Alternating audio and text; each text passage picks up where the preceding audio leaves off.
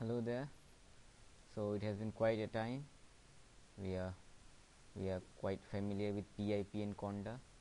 So I'll just show you something of how we'll be installing and uninstalling with PIP and conda. So these two are our package manager, and we have used quite a lot.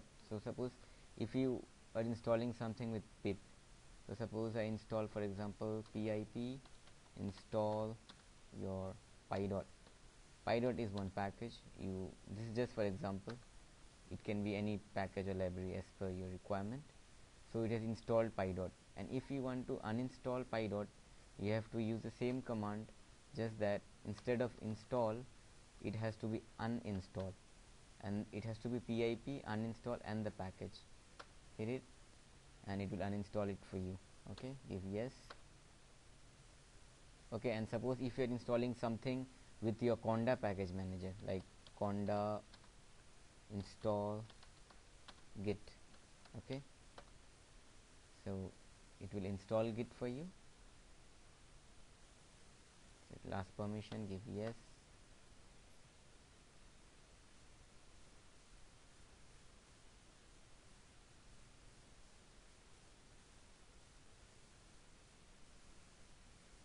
Okay, it's taking time.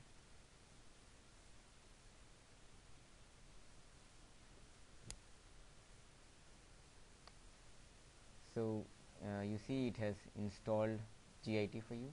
Now suppose if you want to uninstall this package, so you have to use conda uninstall git. You cannot use pip uninstall git because you have installed it using conda.